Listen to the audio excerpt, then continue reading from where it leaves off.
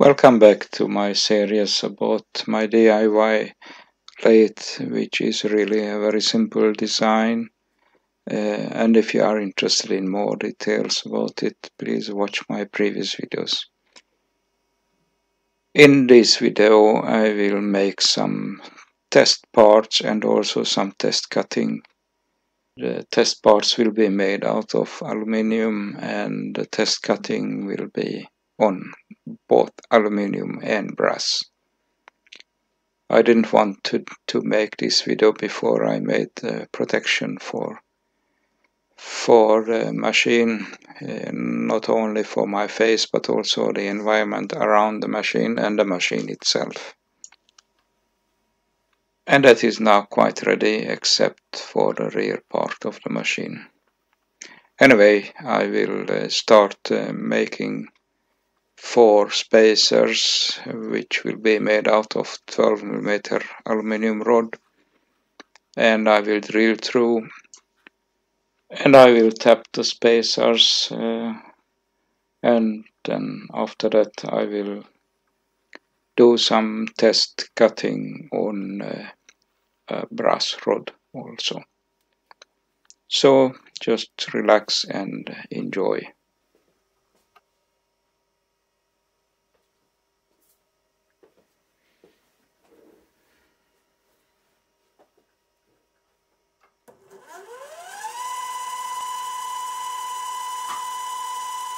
The first operation is just some simple facing. Please remember that I have never really used a lathe before, so I am still learning, which is why I am very careful. I also have no idea how much this relatively small 180 watt servo can drive the machine. So I just start easy and shaving, really shaving, not really turning. But I will see later on how far I can push the machine.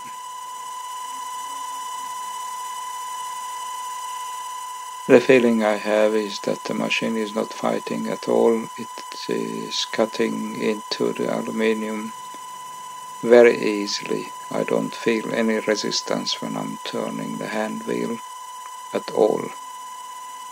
The only problem I have, well, it's not really a problem, but a disadvantage is that I am using 5mm pitch screws, and that's quite a lot, so a very light turn on the hand wheel makes a quite large move, and because the machine is only rotating at its maximum 1000 RPM for the jack, it means that I cannot actually run it as fast as I feel I would like to. So maybe the next step will be to increase the RPM somehow.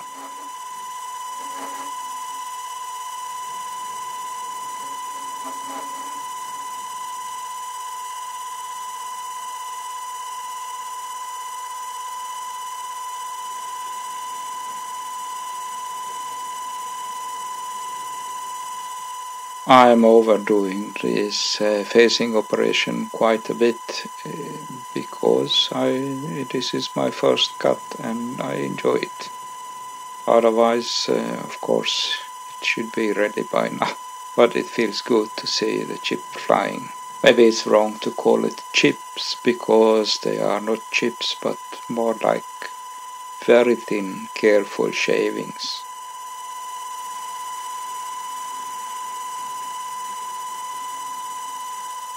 I don't like the chatter, the vibrations, but I guess that is my lack of knowledge on how to use a lathe causing it. So I am happy right now with the results as far as I can see.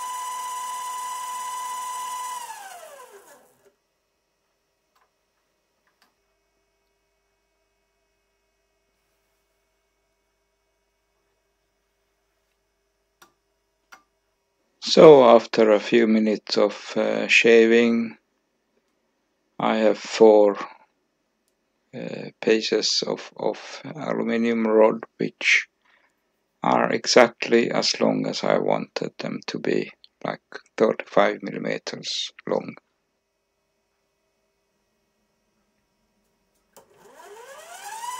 The next operation is drilling, and I start with a spot drill to pre-drill the center of each rod.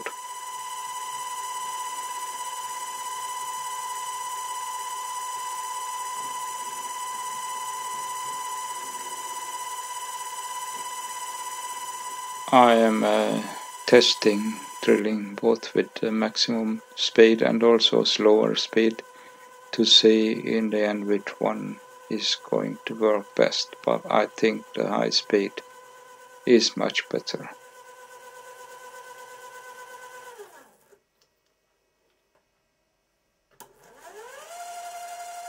After pre-drilling all the 4 rods, I drill with a 5mm drill the through hole, because I will tap the inside with a 6mm tap. Also, this drilling operation is very easy, so I have to be careful not to drive the drill too fast into the material to avoid welding or melting onto the drill. Since I'm not using any coolant, there is a risk if I'm not careful enough.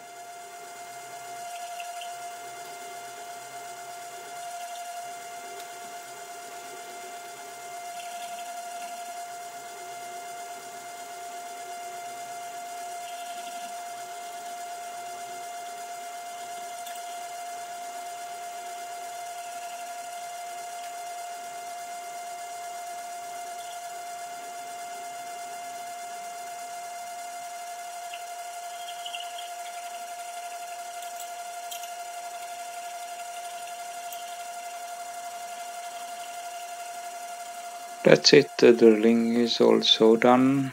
I am actually quite impressed that it was so easy to drill through.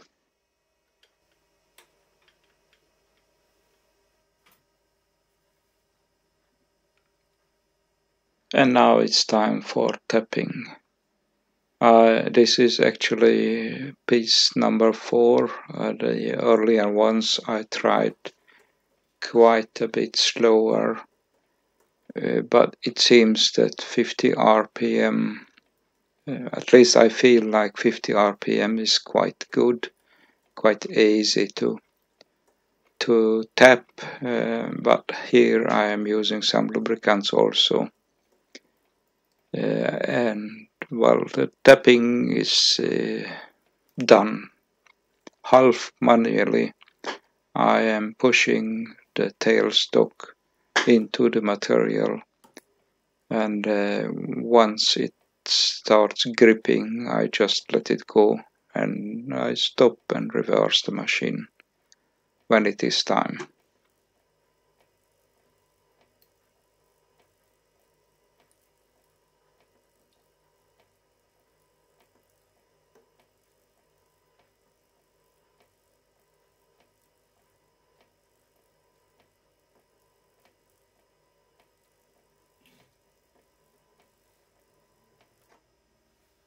Even this operation seems quite easy for a machine. It doesn't struggle at all, so it's quite good that it can tap, at least with these 6mm taps.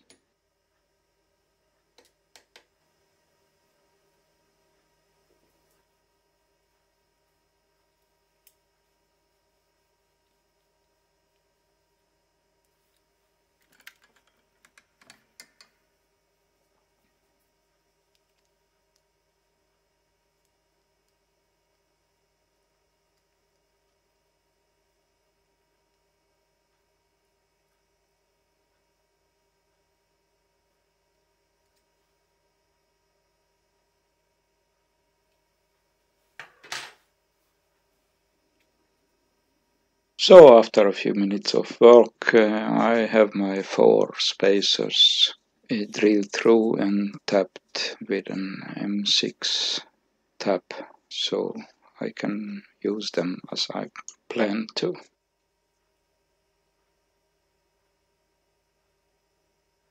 They have actually turned out quite nice, so I'm quite happy with the results so far.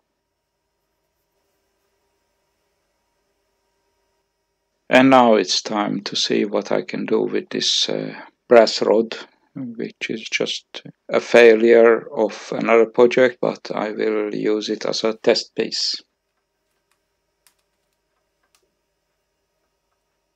What I will do is just make the usual facing, and then I will shave off the threaded part and then also cut it off, just to see how well my machine can handle brass, which is quite different from aluminium.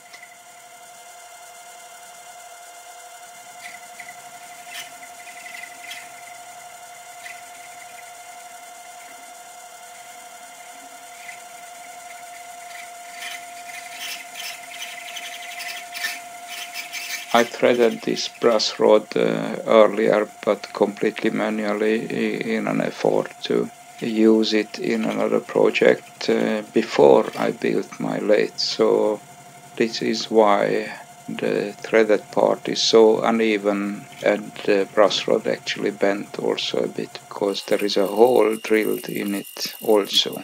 So hopefully pieces like this will be much easier to make on my lathe later on.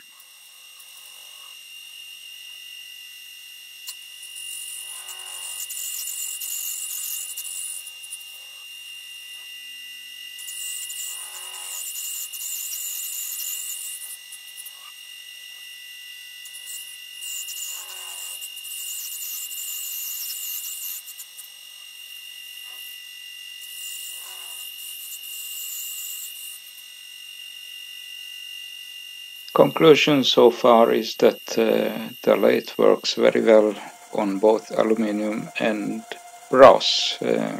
In fact, better than I expected.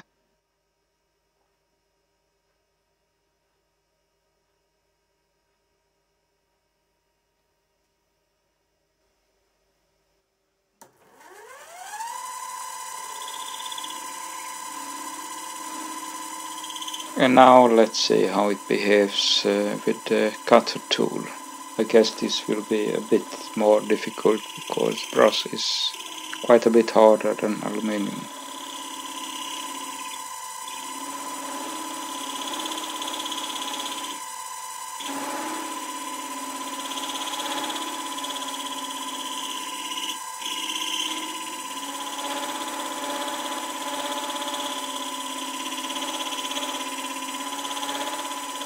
On the other hand, it's also a different material, so it doesn't weld to the cutter and the chips break into very small pieces. So I think it's very nice to work with.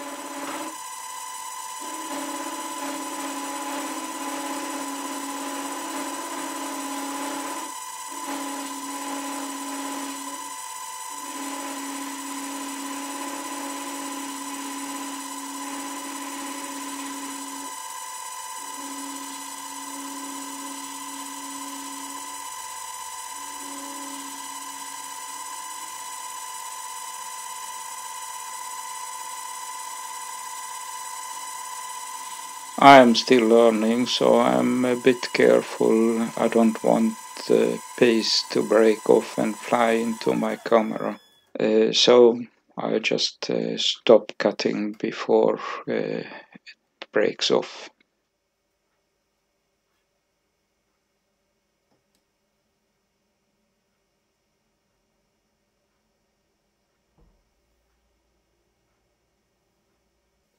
There is much less material on the other side of the brass rod, so I just cut it off completely. There's also a hole through in this part, so it will break off much more easy than the other side. As I have said several times in this video, I am quite satisfied with the results, so I will just continue with my project. Thank you for watching and welcome back next time. And please don't forget to subscribe to my videos.